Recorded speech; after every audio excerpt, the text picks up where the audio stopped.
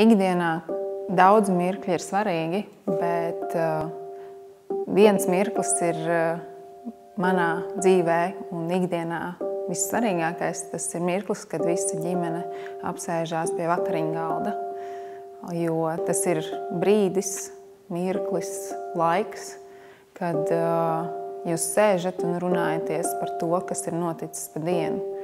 Tā ir komunikācija, tas ir mīļuma izrādīšana, tā ir garšīga ēdiena ēšana, un tas ir mirklis, kuru es reti kad iemainu pret jebkuru citu pasākumu, notikumu vai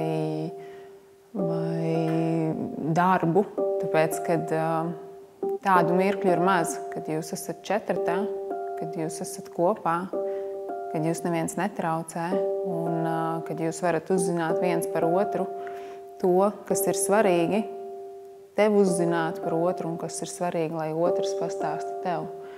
Tāpēc tas ikdienas mirklis ir būtisks vienmēr, katru dienu, un tas ir maģisks. Tieši tad, kad visus pasauc pie galda un visi apsēžās, jo tad tu zini, viss ir kārtībā.